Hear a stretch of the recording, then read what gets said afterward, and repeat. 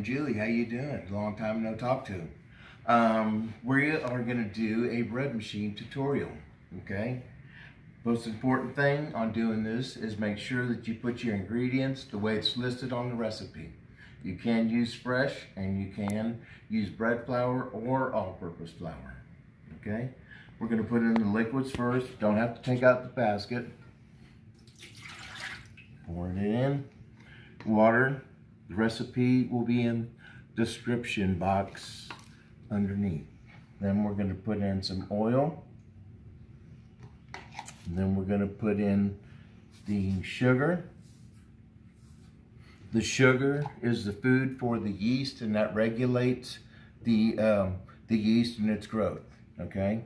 Next, we're going to put the salt in, and the salt keeps the yeast in check. Okay, so it doesn't do too much too fast. And we're going to finish with all the flour. Once again, the recipe is in the description box below. Then the yeast.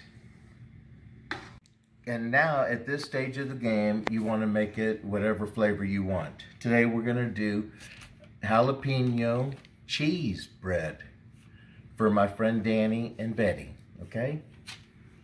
Cheese.